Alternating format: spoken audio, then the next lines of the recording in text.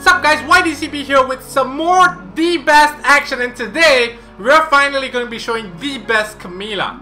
Alright, this may not be the hardest hitting Camilla, but I like it. Why? Firstly, it fulfills the 20,000 HP at least, okay? Decent attack. The thing I like about it is that it has 47 speed. It has speed, which is nice. It's really nice to have speed on Camilla. Some people, like, you know, they ruin it for HP and attack damage and, you know, crit damage, right? As you can see, it's got decent crit damage. It's got max crit rate in arena because Camilla has a 33%. So the way she ruined it, it's her, by the way, this is a lady, right? Only 1% crit rate is wasted from the stats, which is maximize. This is what we call min-maxing, which is maximizing the, you know, all the stats of the runes. All right.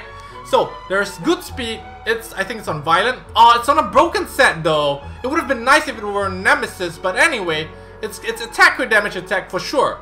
All right. And there's like, oh, this is a nice rune, huh? Crit damage, speed, and HP. Nice. I like this. This rune is the very nice Camilla rune, right? If not even that, it's probably a very nice monk rune or something like that as well. You should see crit rate, crit damage, HP, and speed, and attack on, you know, runes, right? The thing I really like I said, is the speed. No one expects the Camilla to be at 150 speed, right? You expect it to be slow, but the fact that it's fast, you know, might catch you off guard. So this is why I like this build a lot. Anyway, let's test her out and see how much damage she can do.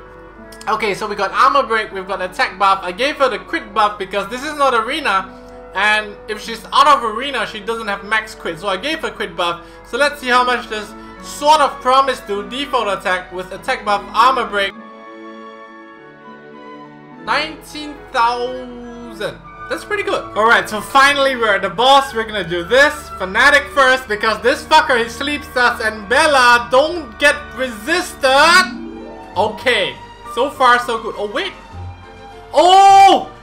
Oh, my Camilla is too fast! I mean, not my Camilla, I don't have one. But this Camilla is too fast. It's faster than my Seek. I can't buff.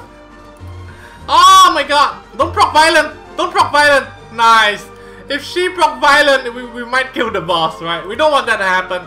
Because we want to see... Oh, my God. Resist. We want to... My turn? My turn? Alright, we want to see Seal of Water. Alright, we want to see how much damage can Seal of Water do.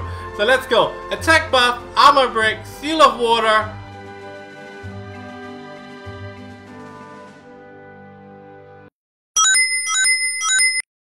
$30,000. It's good.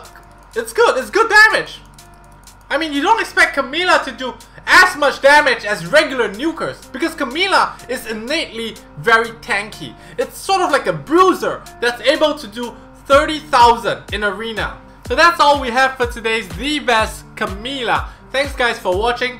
I hope that, you know, if you own a Camilla, that you build along the lines of this, right? Get 20k HP or more, right? Get good speed on it, alright? As well as good crit rate, and I mean, work towards something like this.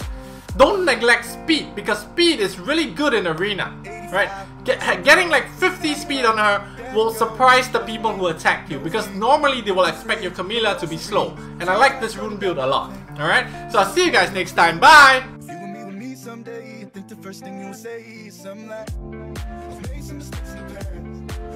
If